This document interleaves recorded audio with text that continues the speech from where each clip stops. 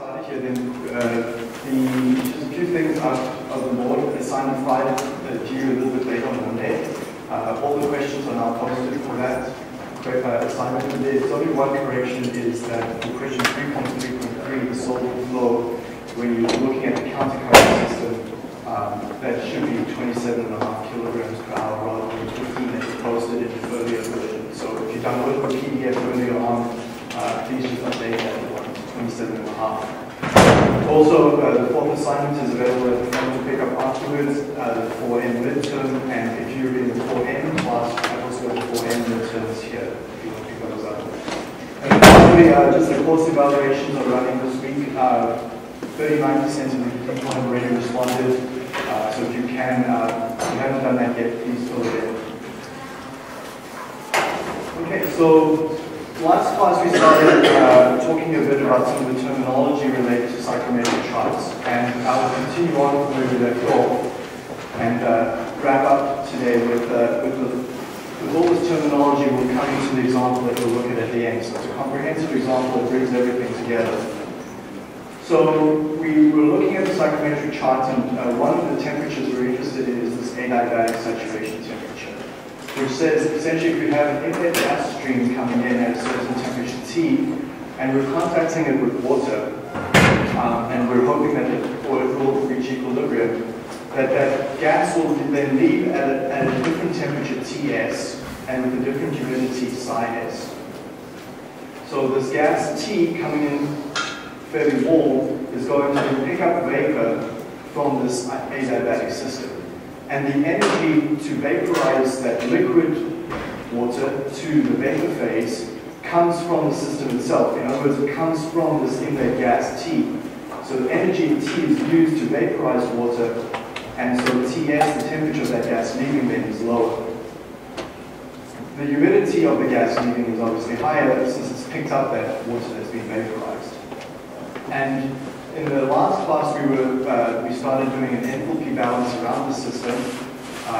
Simply, we said, let's take the enthalpy coming in. So from this inlet gas, the enthalpy coming in is the temperature of the gas multiplied by its heat capacity, Cs. So we defined the heat capacity for a vapor air mixture last time. So Cs is exactly like a heat capacity, except it takes into account the fact that there's water and air in that stream. And then our reference temperature we chose was Ts. So T minus T ref or T minus Ts in this case. And we chose our reference temperature to be Ts for that reason, that essentially it allows us then to disregard water in the system, since water is at Ts throughout that cycle. So that's for convenience. There's an additional term, the enthalpy, due to get the material into the vapor phase, and the amount of material that we have in the vapor phase is given by psi, kilograms of water per kilograms of dry air. Then the enthalpy leaving is, since that stream is leaving is at Ts, that first term is essentially 0, and then psi s now here tells us how much additional water vapor we're taking out of the system, multiplied by its heat, by that heat of vaporization over there. So if we equate those two, in is equal to out, and rearrange the equation, we can get this in a fairly convenient form, psi minus psi s divided by T minus Ts. And the reason why I chose chose it like that is because it corresponds to the x and the y axis in the psychrometric charts. So let's go back here then. On my y-axis in the psychrometric chart, I have the humidity psi, and on my x-axis, I have the dry bulb temperature T.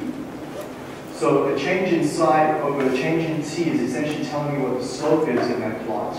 So a change in psi over a change in T is then equal to this heat capacity divided by the heat of vaporization. Substituting in the values from before, the heat capacity then given by that formula in the numerator. And it's interesting actually, it's saying essentially that the slopes on this plot are a function of psi. Okay, so it's actually, your slope isn't constant throughout the plot. Those lines look like they're parallel, they look like they're constant, but there is actually a very slight curvature to them. The slopes are not really constant. The slopes are in fact a function of where you are on the y-axis psi. But that term there is so small that essentially it appears that the slopes on the curve are essentially parallel to each other for the most part. If we plot it over a wider range, you start to see some change. So what it says is, if we look at where we were on the system, our inlet coming in at temperature T and humidity psi, we were leaving at psi s and Ts, that stream leaving is in equilibrium. We've saturated that air as much as we can. We cannot take up any more water vapor into that stream at that temperature Ts. And so what we've done is we've moved from this point over here, T and psi, on the x and y axis, up to 100% saturation, Ts and psi along those lines. So this is the adiabatic line over there, and that temperature Ts is the adiabatic saturation temperature. So our incoming air stream was at about 87. In this example, I just arbitrarily chose it, but if it were to have come in at 80 degrees, 82 degrees, we would have had recorded leaving there that humidified streams at 100% humidity, and now would be at 40 degrees. So our incoming stream was very hot air. Leaving, we've cooled it down to 40 degrees C, and we've increased the humidity of that stream. So there was this little exercise in the class last time in the notes, and it's also very similar to the one in assignment 5, saying if we have an airstream at 70 degrees Celsius carrying 0.055 kilograms of water per kilogram dry air, we're contacting that in an adiabatic system until it reaches equilibrium. What's the percentage humidity of the incoming airstream? So everyone has a psychrometric chart in front of them. Anyone need one? There are duplicates here, so if you want one extra from last time.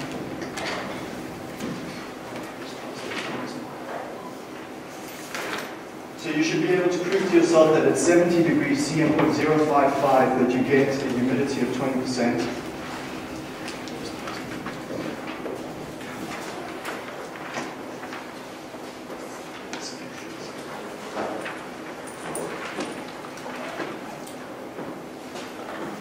So simply read up along at 70 degrees on your x-axis till you reach a point of 55 grams or 0.055 kilograms of water per kilogram dry air.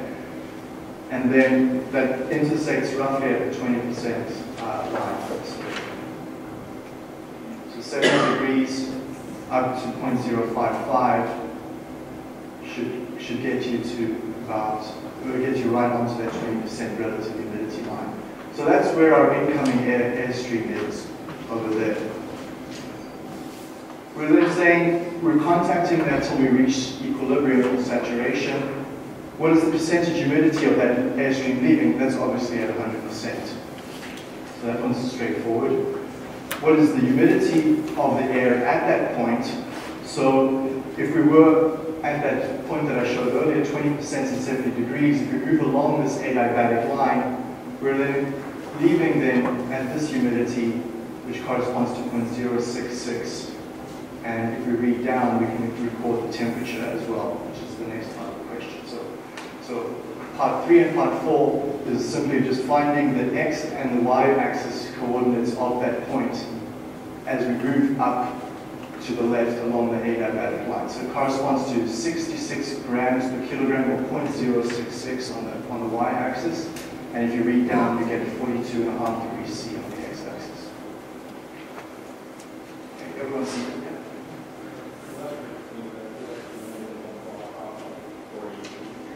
Oh, okay. So the blocks are in 2.5 degree spacings on the x-axis.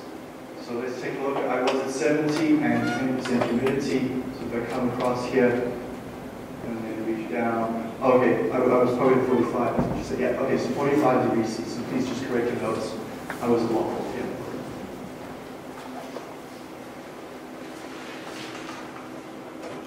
So the answer to part 4 was actually 45 degrees C. I was just off this. The y-axis, part 3 is correct. So if this contacting takes place, what is the mass of inlet makeup water we need to dry to keep going in steady state operation? Well, if we're putting in water coming in here at 55 grams per minute, and we're leaving at 66 grams per minute, we need to then provide a makeup water of 11 grams per minute to keep the system going in steady state. So very straightforward, small exercise there, just to test your understanding of the adiabatic saturation temperature. The next and final temperature we need to understand is the wet bulb temperature. Now, the wet bulb temperature is recorded as follows. We take a thermometer over here, and just this top one, if I zoom in a bit, it may not be so clear. There's a small piece of cotton over that thermometer, this tip over there, that's kept moist with water. And there's a reference thermometer next to it. So this one's recording the dry bulb temperature, this one's recording the wet bulb temperature. And we take this thermometer, and in the airstream, we hold it there by the handle and just swing it around very fast. So you're creating a very high velocity airstream around that thermometer. The water that's in that cotton tip over there will start to evaporate until it reaches an equilibrium temperature. Now, the temperature of the ambient environment that I'm swinging this in, I'm not going to change the temperature or the humidity of that air around by any amount, by evaporating a small amount of water off there. So essentially, I'm in an infinite medium of constant temperature and constant humidity, and I'm swinging that around. The heat to evaporate that water in that cotton is coming from the thermometer tip itself, and it will be at a lower temperature, clearly, than this reference temperature on this other thermometer. So I'm going to record two very different temperatures here, because I'm continually taking energy out of the system to evaporate that water off until I reach some equilibrium. So in doing that, I can set up the same enthalpy equations that we looked at previously for the previous system.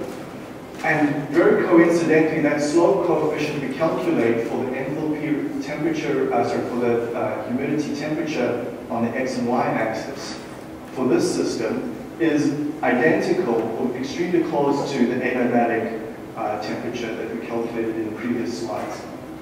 And that only holds for water. So this coincidence works really well, only for water, but essentially it tells us then that the adiabatic saturation temperature is for water's air system the same as the wet bulb temperature. So this slope, if we started at some initial point with a certain temperature and the humidity, this point over here has a certain dry bulb temperature. Its wet bulb temperature follows along exactly that same slope as the slopes that are currently shown. These slopes that are currently shown are adiabatic saturation curves, but for water air, those are exactly the same slopes you follow to get the wet bulb temperature. So let's just quickly recap what wet bulb temperature is. It's the temperature experienced by that thermometer when it's got a very high velocity of constant temperature and constant humidity air passing over it. This is going to become important when we actually start to look at dryers in a minute. A dryer is nothing more than exactly that. We're taking solids and we're exposing it to a constant stream of high velocity air at a constant temperature, an elevated temperature, and a certain amount of humidity is coming in our incoming air. That's constant, and we're passing it over solids to dry it off. We're going to be interested in what is the temperature right at that solids interface where that evaporation is taking place. That's going to be that wet bulb temperature. Right at the interface there of that cotton where the evaporation is occurring, that's a lower temperature. The ambient temperature out here is something higher. That temperature difference is what's driving the evaporation. So the wet bulb temperature is very important to understanding and sizing the dryer and to determine its capacity. Okay, so it just seems to be a non-ending list of definitions. There's one final one before we can get going with this material, and that's the humid volume. The humid volume is, you can visualize it or understand it conceptually as the inverse of the density of moist air. So it's clear to us that if we start to load our air, our dry air with moisture, we're adding water to this air. The density of the unit volume of that mixture is going to change as we add more and more water to it. So we need some way to quantify the density of this air-water mixture as a function of the amount of water that's in that mixture. Okay, so pure air on its own, we easily can find its density. It's roughly 1 kilogram per meter cubed. But the moment we start to add moisture to that dry air, we're going to increase the density. So we can derive from the ideal gas law exactly by following that principle what that density is. So I've just shown you the simplified result, but there's an earlier equation where this comes from, the simplification comes from, that simply uses the ideal gas law and sums up the density due to the air and sums up the density due to the water and adds it. So here we get exactly what we expect. This humid volume, VH, which is 1 over the density, so VH is 1 over the rho of this water-air mixture, is a function of these two constants, which come from the ideal gas law simplification, but then also psi, the humidity, and the temperature T. So both of those make intuitive sense to us. As we add more material into that mixture, our density is going to change. As our temperature increases, our density is going to change. So this function here just gets us what that density is based on the humidity and the temperature. Notice though that the temperature here is in Kelvin. So a small example then, if we had air at this 0.026 kilograms of water per kilogram dry air, so that's my humidity at 350 Kelvin, substitute in there, I get a VH of 1.03 meters cubed per kilogram moist air. Or the inverse of that is the density, it's also roughly 1. So we get numbers that are pretty close to the density of air itself. Basically because the amount of moisture we have in here is very small. We've only got 26 grams of water per kilogram of air, so we don't expect that water to affect the density too much. So these numbers almost always for VH are in the order of around 1. Okay, so now let's take a look at what's happening in a dryer. Let's understand a bit of the mechanics of what's going on, and then we'll derive an equation for this heat and mass transfer that's occurring, and at the end of the class today we'll be able to determine some drying times. So how solids dry is very complex and varies among different solids. But there's a very convenient simplification that takes place, and I'll talk about that now. So a typical profile for solids drying, and you'll see this for a wide variety of solids, is as follows. I've got two complementary views of it, so let's take a look at this. The first one here on the left is I'm looking at the time domain profile of what's occurring. So on my x-axis I have time, my y-axis I have the amount of water that's retained in the solids per mass of dry material. So this is my mass fraction of water. Kilograms of water per kilogram dry solid. And we learned in last class that every solid has some form of equilibrium temperature, moisture content that it will go towards. If left in a certain environment, we showed in the previous class what those equilibrium moisture contents look like. So given enough time, the system will naturally go to that equilibrium. And here let's take a look at what it is. If we start at some certain moisture content, capital A, we have this ramp here where if we take the solid and we expose it to a temperature, so we're taking my moist solids and I'm putting it in a drying oven, for example, there's a period of time where there's a bit of a warm-up of the solids, and I'm slowly starting to get some of my moisture falling off. So the amount of moisture per mass of dry solid starts to fall off as I just start to evaporate. This distance A to B for many solids is actually so small that you don't actually even notice it. You can essentially this part from A to C pretty much looks like a straight line for most materials, but for some you'll see a small kind of little curvature over here. But the critical, the part of interest for us actually is this region from B to C, which can be fairly extensive. That the length from B to C can be very long in time. And this is essentially a period where there's constant reduction in moisture over time. So the rate at which I'm removing moisture is constant.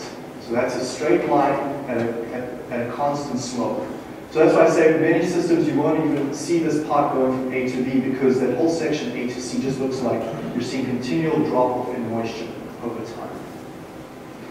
What's happening there essentially is that there's so much moisture in this material we're drying that it's readily available to us. So if I looked at a cross-sectional profile of my solid, what it looks like is here in gray is my moisture and in white is the solid particles. There's enough water available at the surface of the solid that there's plenty of contact with the air stream that it's contacting. So there's no limitation, there's no rate limiting amount of water. In other words, I'm able to provide moisture rapidly to the surface of the solid, so that really the only limitation to getting that water evaporated is the boundary layer on the solid surface. As I drive this moisture off, I now have to start to bring moisture from the interior of the solid up to the surface. So now we're in the region from C to D. My drying rate starts to slow down because I now start to get limited by how fast I can bring the moisture from the interior of the solid to the surface. So if you think of like a wood plank or a wood board that you're trying to dry, you have to bring the moisture from the interior of the wood up to the surface of the wood, and then that has to get evaporated off. So in region B to C, in this constant period, I'm able to bring that moisture up to the surface fast enough, but after a while, I'm running out of moisture in my solid, and it takes me a while to get that moisture from the interior up to the surface. And so I start to see the rate at which I'm drying falling off, slowing down. So that's called my first falling rate drying period. And then D to C is an even slower rate of drying as well, now where you're really constrained to bringing that moisture up. So the happy coincidence is that for drying for many solids, that we're operating in region B to C for many solids, because we're able to get that moisture to the surface. From the heat transfer perspective, the type of solid we're drying does not matter, because we're essentially just seeing liquid water at the surface and dry air. And we're simply just moving the liquid into that air stream. It doesn't really matter what the solid is, this white part is. For almost all systems, what we're really just concerned with is getting the liquid, the gray, into the bulk air stream around it. And that we can do at constant rate. So the nice thing about that coincidence is that deriving the heat transfer equations is independent of the solid type, because we're really just essentially considering a liquid system there in gray versus the air, the bulk air around it. So let's just talk a bit about the math here. We're going to define capital X then as the mass of water remaining in the solids per dry mass solid. And I'm interested in the rate at which I'm drying, or in other words, the water flux. How much water am I removing per unit area per unit time? So dx by dt is that flux of water that I'm removing. So if I look then at this plot here on the left is the time domain plot. If I look at it from a rate perspective, in other words, I just take the derivative of this curve, and instead of plotting the derivative with respect to time, I plot the derivative with respect to x, the amount of moisture still remaining in the solid. I get essentially what I'm interested in is this constant flat period B to C, where I'm operating at essentially the same rate of moisture being removed per unit time. So this plot over here is my water flux axis, and essentially what I'm saying is that for the vast majority of drying systems, we're operating at constant flux, constant removal of water per unit time per unit surface area. Okay, so that's dx by dt, and because x is defined as mass of water per mass of dry solid, we multiply by ms, then the mass of the dry solid to get that solid out. That's constant, obviously, so we can take it out of the derivative and bring it up to the front.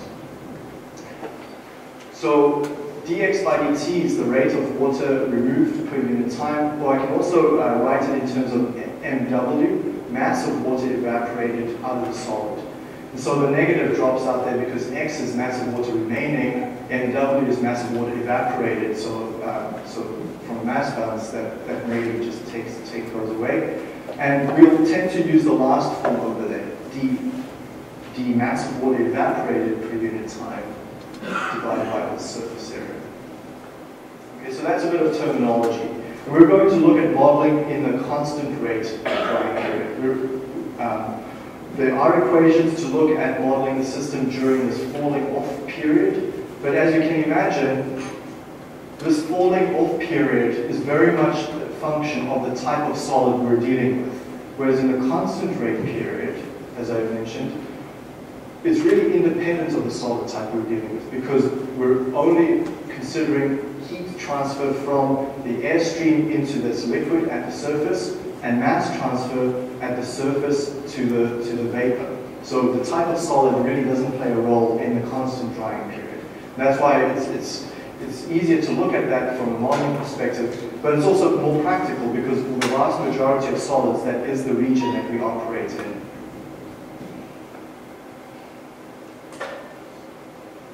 Okay, so during that constant rate period, the rate limiting step is the mass transfer itself through the boundary layer, and we're essentially saying the solids is able to provide water to that surface fast enough.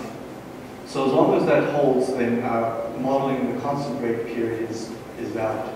So let's take a look at what that modeling is. This slide looks more complex than it really is.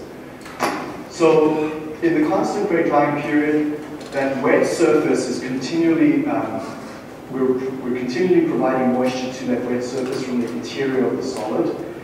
And what we're saying is that all the heat that's given to the system goes into evaporating the liquid. So the heat transfer coming in is only taken up to evaporate the liquid. So then that allows us to say the following: the water flux, kilograms of water per hour per unit area, is equal to the heat flux. Heat flux is joules per hour per area. How can I equate joules on the left-hand side, on the right-hand side, with kilograms on the left-hand side? Well, I can multiply this water flux kilograms with the heat of vaporization, which is kilojoules per kilograms. So water flux is kilograms per hour meter squared. Heat flux is joules per hour meter squared. So the only difference between the units on the left and the right is then joules and kilograms. So delta H vap then takes care of that by saying that's the amount of energy required to vaporize a certain 1 kilogram of water. So essentially I am equating heat with heat here after taking the delta H vap into account. Is that clear? So the left-hand side is simply saying how much energy do I need to evaporate this water out. The right-hand side is saying how much energy is coming in. So energy out, or energy to evaporate, is on the left. Energy coming in, supplied by the air, is on the right. So let's substitute in there. The water flux we derived earlier as dmw by dt, the mass of water evaporated per unit time, per unit area. Now heat flux, let's take a look at heat flux. Heat flux we know is, or any flux, as we've seen in this course and in other courses before, is the driving force divided by the resistance. Our driving force here is the temperature difference. The temperature difference between the air and the temperature difference at the solid surface. That's my driving force, is the air temperature, my dry bulb temperature of this incoming air that I'm passing over those solids, minus the temperature right at that solid surface where that evaporation is happening. That liquid-vapor interface is where the evaporation is occurring. So that's my driving force. Resistance then is the heat, 1 over the heat transfer coefficient. So 1 divided by h, my heat transfer coefficient. We're going to take a look at what that heat transfer coefficient is in a minute. But as you would expect, the resistance is going to be dependent on the boundary layer thickness, and that boundary layer thickness is going to be a function of how fast I'm moving that air stream over the solid. So the velocity of the air stream is going to be a strong function in that resistance expression. So we'll look at h in a minute. So let's rearrange this equation then a bit. dmw by dt, bring the area over to the right-hand side, bring the heat of vaporization over to the right-hand side. Let's simplify this. The temperature of the air is the dry bulb temperature. And the temperature at the solid surface is the wet bulb temperature. So that's why I said earlier in the wet bulb derivation, it's the temperature that a thermometer experiences when you're moving an airstream very rapidly over that thermometer. What is the temperature right at that thermometer tip where there's a moist environment? So that's the wet bulb temperature. So that's why we needed those two. Let's integrate then a bit. The dmw by dt, that's the mass of water changing over time. So if I integrate between some initial mass and a final mass, and some initial time to a final time, that amount of water I removed, let me call it delta mw, so the mass of water that I've evaporated in this time from t0 to tf is then given by this integral over here. Now, none of these terms in the integral change over time. The heat transfer coefficient we assume to be constant. The area is constant. That may or may not be true for some solids. Some solids might shrink as you dry them, so the area could change with time, but let's assume that we don't have that for now. The dry bulb temperature is fixed. That's the temperature of the hot air that I'm using to dry my solid. I'm maintaining that temperature. The wet bulb temperature stays constant as well, because that's at that solid-liquid interface. I'm simply just taking up the energies provided by the hot air stream is going only to evaporate water, and we know that evaporation occurs at constant temperature as we go from the solid phase to the liquid phase.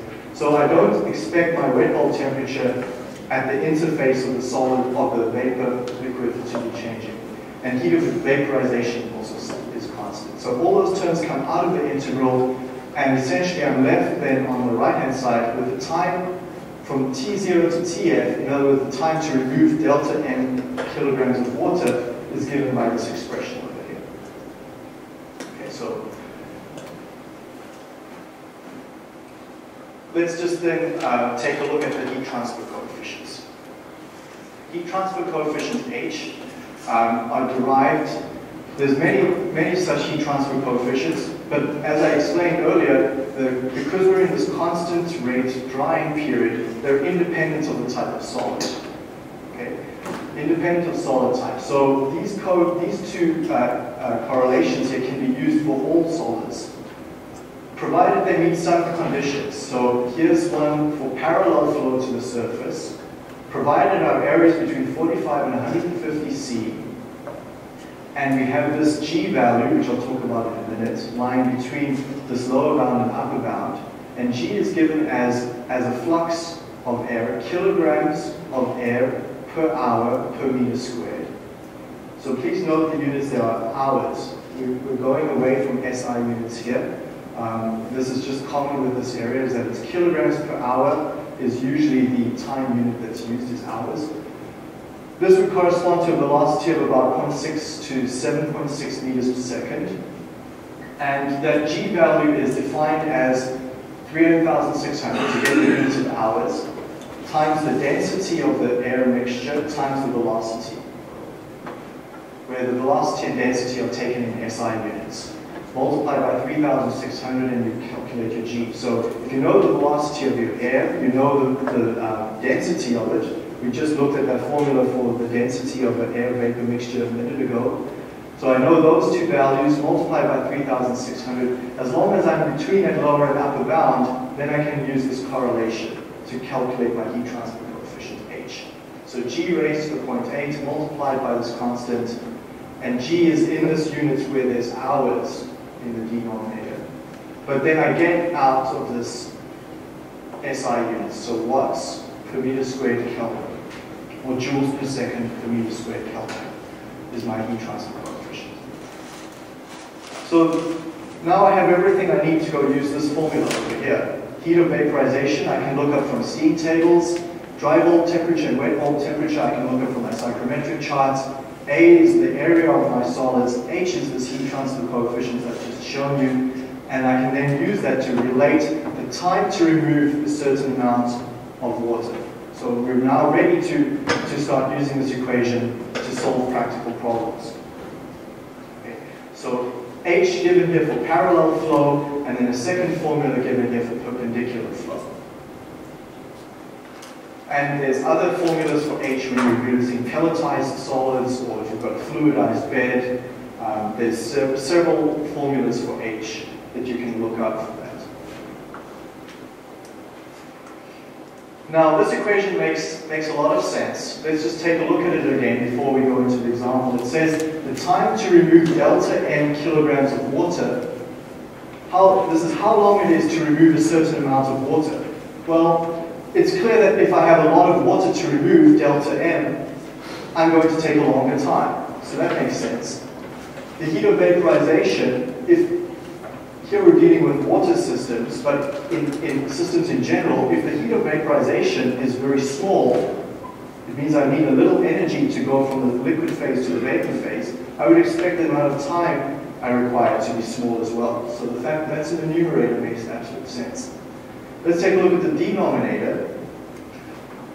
The time to remove a certain amount of water, if my dry bulb temperature is high, in other words, I use a really hot airstream, so down here, as I move along my x-axis to higher and higher temperatures, higher and higher dry bulb temperatures, that makes sense. I can reduce the amount of time to remove that water as I provide a hotter airstream. And if my wet bulb temperature difference between the dry bulb and the wet bulb temperature, as that temperature difference gets larger, the time taken is reduced as well. Let's take a look at that. So if here's my incoming air at 70 degrees is my dry bulb temperature, and if I'm, do you have your laser points here? Okay, so this one's okay. Here's kind of okay. So here's my incoming airstream, and let's say we're at a certain humidity, 10% relative humidity. So there's my dry bulb temperature. If I go diagonally along here, I get my wet bulb temperature. So that difference then, that delta, is the amount of that temperature difference driving force. So the greater that driving force is, the more or the shorter time it would take to remove that amount of water. Now what's really interesting is let's take a constant incoming temperature, 60 degrees C for example.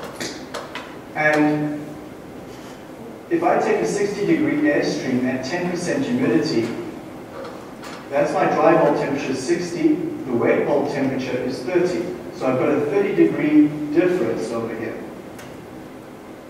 But now if I take still at 60 degrees, but I'm taking a more humid airstream, let's take it at 40% humidity, the wet bulb temperature there is 45. So 60 minus 45 is 15 degrees. Okay, so I've got a very smaller temperature difference if I've got a more humid airstream. So that makes absolute sense. My incoming airstream is more humid. I've got less capacity to load up that airstream with water. So that delta difference in the denominator becomes smaller, meaning it takes a longer time to remove the material. Practical example of this is if you're usually in a car, you've turned it on in the winter, and you've got 4 or 5 passengers in the car, and that windscreen fogs up. Okay, so you've all driven in a car where that front windscreen fogs up. What do you do? Do you turn up the heat, or do you turn on the air conditioner? Which one's going to remove the fog off the windscreen fastest? You've got a certain amount of water to remove the windscreen, that's constant. Heat of vaporization is constant. Heat transfer coefficient is constant. Air is constant. Do you turn on the air conditioner or do you turn on the heat?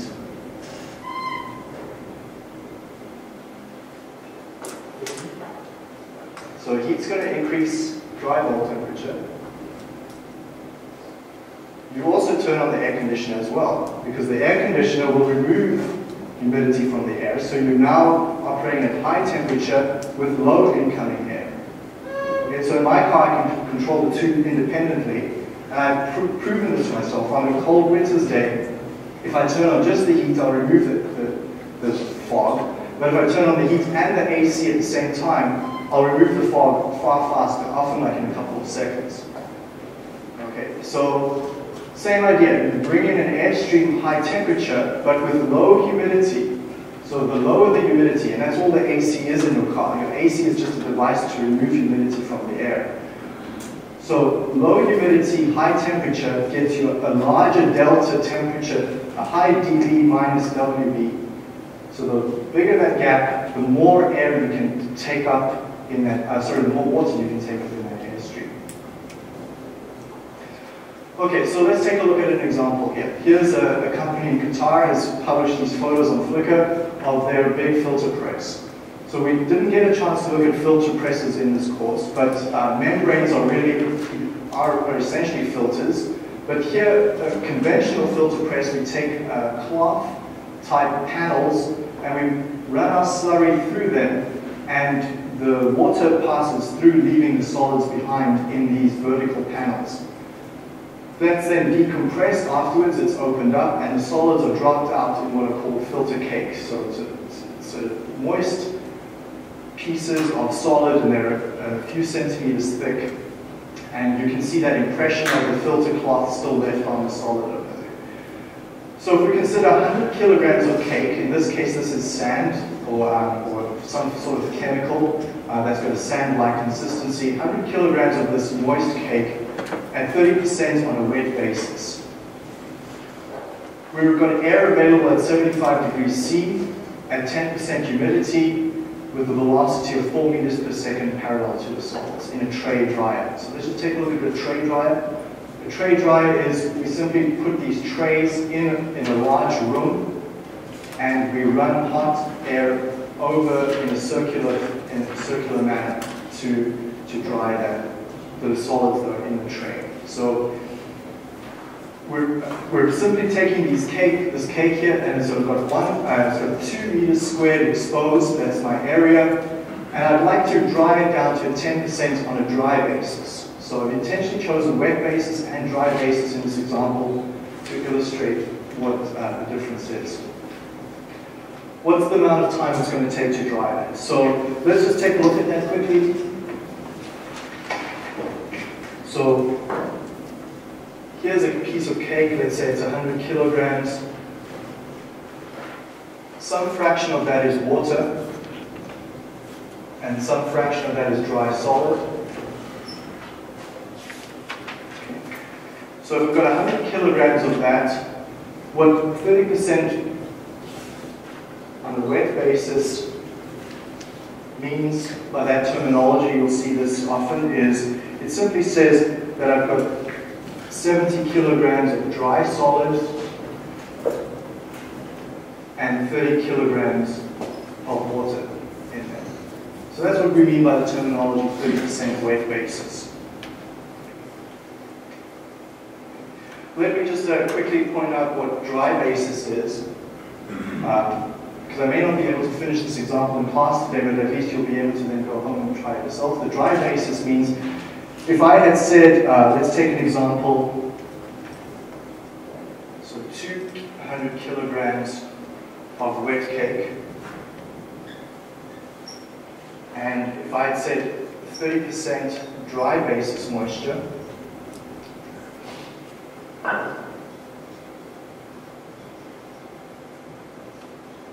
what that comes down to is, you say 30 divided by 130. So consider a conceptual 100 kilograms of solids.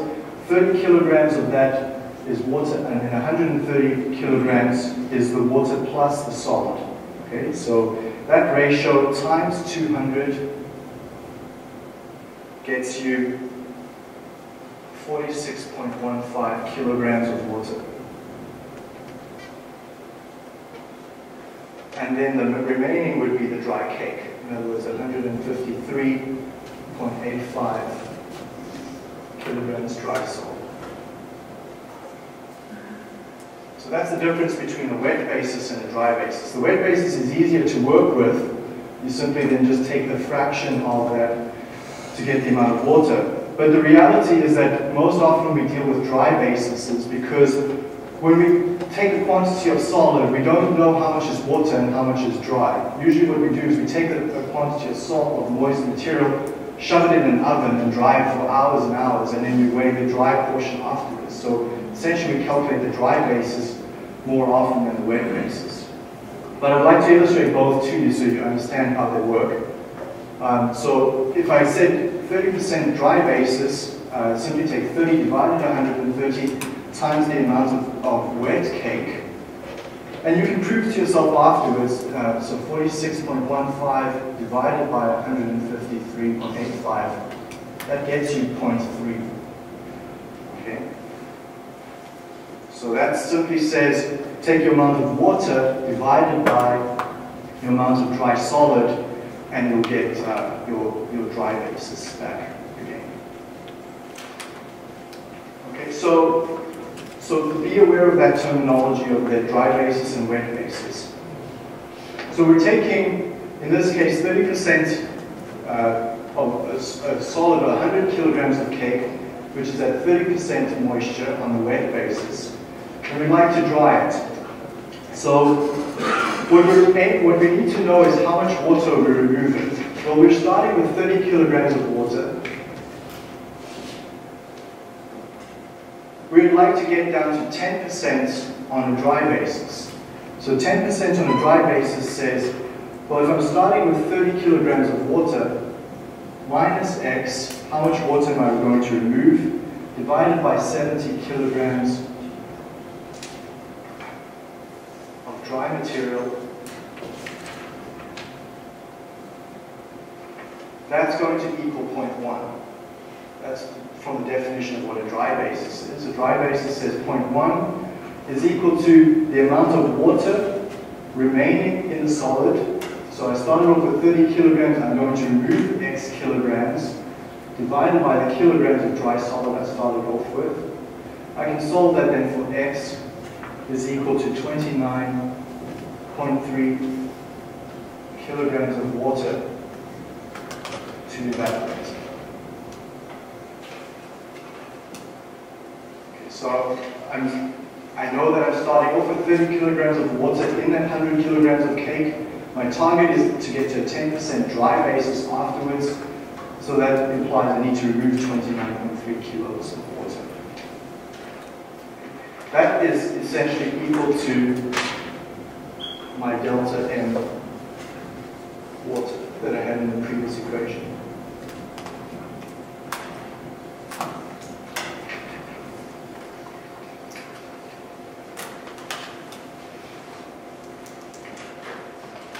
So